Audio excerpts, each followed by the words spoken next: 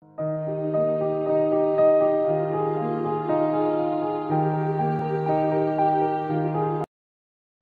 morning, children. I am Anita ma'am, and today we are going to continue with chapter 2, Microorganisms. Children, based on their behavior, microorganisms can be divided into two classes. First, friendly microorganisms, and second, harmful microorganisms. First, let us see what are friendly microorganisms.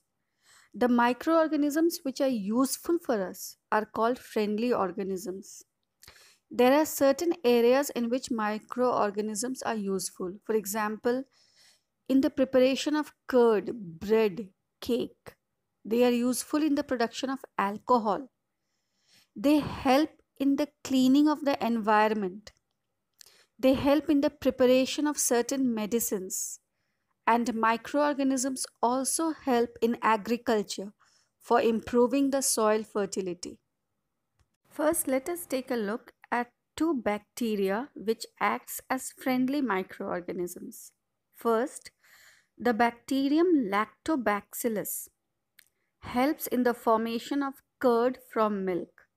Second, Lactococcus, which is used for curdling of milk. Now let us take a look at the second friendly microorganism, that is yeast. Yeast is a beneficial fungi. It is used in the preparation of bakery products and food items like idli, dosa, dhokla, etc. Children, yeast causes fermentation, and this property of yeast is also used to obtain alcohol from sugar. Yeast contains the enzymes ZYMASE and INVERTASE. Many microorganisms like bacteria, fungi, and molds produce certain chemicals which inhibit the growth of some other microorganisms. Such chemical compounds are called antibiotics. The antibiotics in industry are manufactured by growing specific microorganisms under controlled conditions. And these antibiotics are used in the treatment of infections in humans as well as in animals. Microorganisms also enrich the soil with nitrogen and increases its fertility. For example, blue-green algae and symbiotic bacteria.